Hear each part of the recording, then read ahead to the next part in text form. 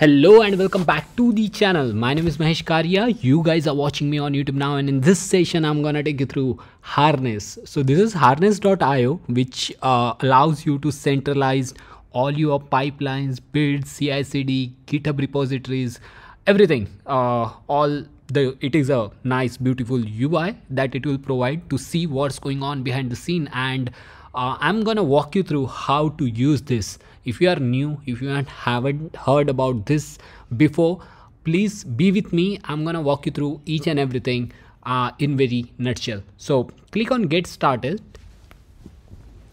and you can I'll prefer to go with the GitHub, so you don't have to connect GitHub separately later, and just provide your number. It won't ask for the OTP, I guess, and you're good to go. So this is something which is very exciting. All your continuous CI/CD integrations, deployments to Azure cloud, any AWS, Azure, Google, anything, just anything. You can connect anything to anything in here. You can see what's going on, everything. So I'm gonna choose this continuous integration, which runs the builds. You can have your Harness cloud.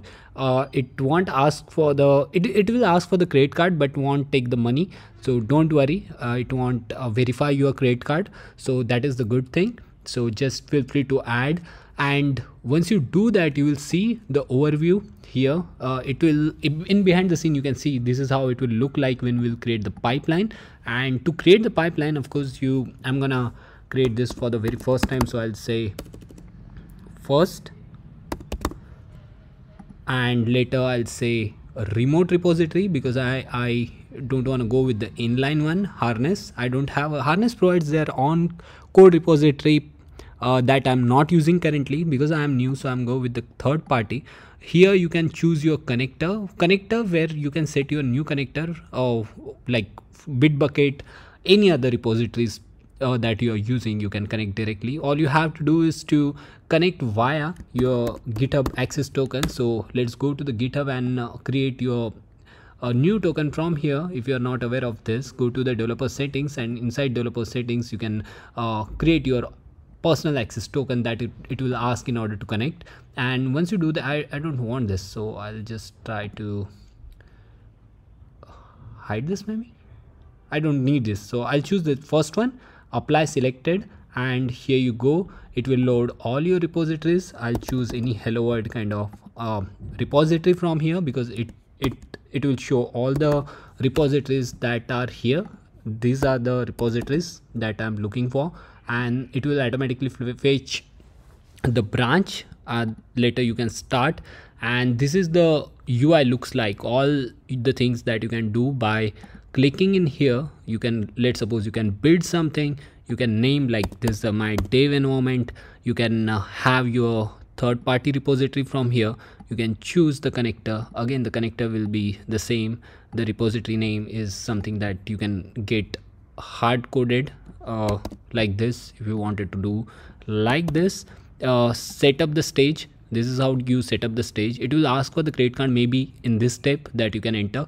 I did it already. Okay, no need to worry.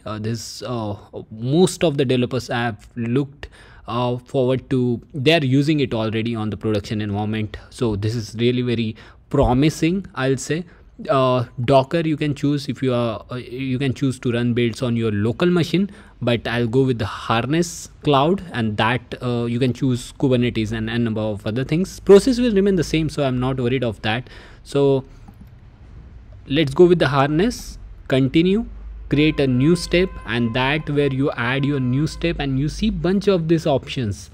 You can connect to a number of things, but I'll go with the simplest command, run command, because I'll quickly check my repository in the package.json. I should have commands, that is node app.js. In the package.json I have the command like start, so I'll start this. Okay, so I don't want to start this. Generally we don't start this. What we do is, first thing that we do npm install, and later we do first we install all the things that is needed. We choose the node Docker image, and then we do the further things. But assuming that harness will provide everything by default, so I'll say npm start. Okay, npm start will allow run this infinity. This is not the right way, but to test this I'm gonna save and apply the changes. So this is the first thing that I did. Next thing, if you wanted to set up a group, use this template, save this template, you can do this.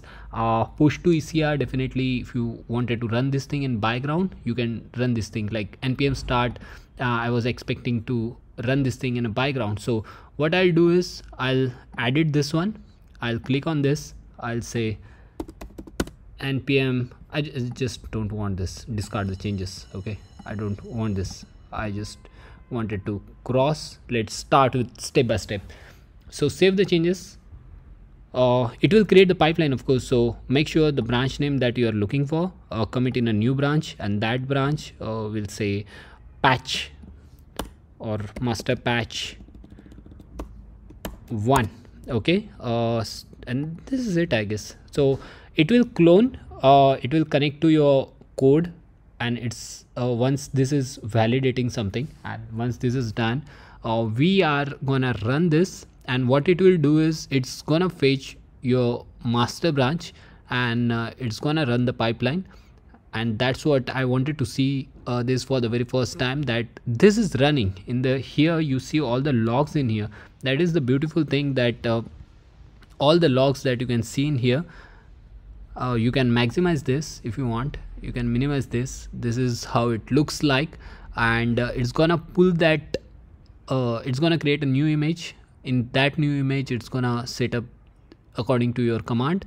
And let's see in here, you see 2-second durations and everything, input output, everything that you can see in here.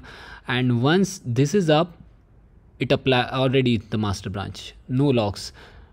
Okay, and this is executing and it's listening port 3000, so that is expected. Okay, it means it's running. I can't see the output, but I know that this is running. So as of now, you see the status is running. I can edit this pipeline, I can make the changes on the go, and I can abort this pipeline as well if I want, or you can click on this little icon on here.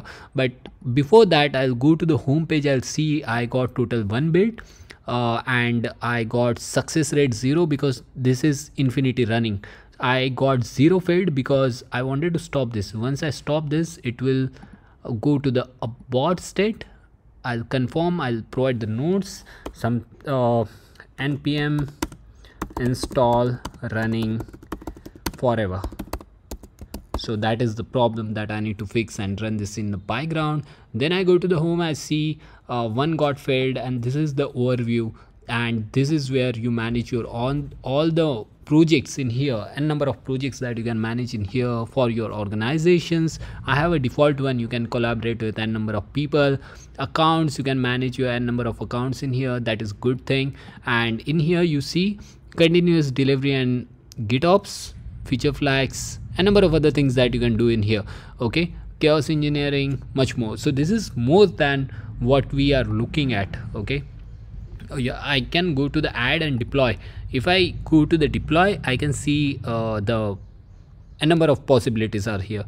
I see AWS stuff you can connect, AWS SAM CLI you can connect, you can set up AWS SAM CLI. I'll say deploy. I go to set up the page in here and provide the further services, what the services that we are asking for, create a new service that might be inline or repository based, a number of other things that you can do in here that I'm not gonna go in this first basic tutorial. So all the things that, please go and check it out. This is really very nice. According to your choice, you can have you can create builds, you can have control over all of your builds, compiled, view compiled YAML, how it looks like. Okay, so this is pretty much it for this tutorial, I guess, because this is very beautiful. I enjoyed a lot. You can provide a self-hosted locally running platform. You can connect to, I saw the bunch of options in here that you can connect this to anywhere meaning AWS. You can have your Jira approvals from here.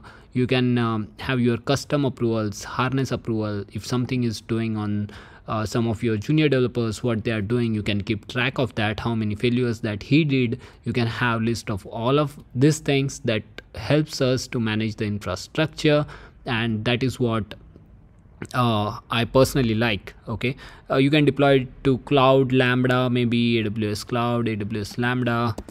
You can set up test cases, maybe a number of test cases that you can set up in here.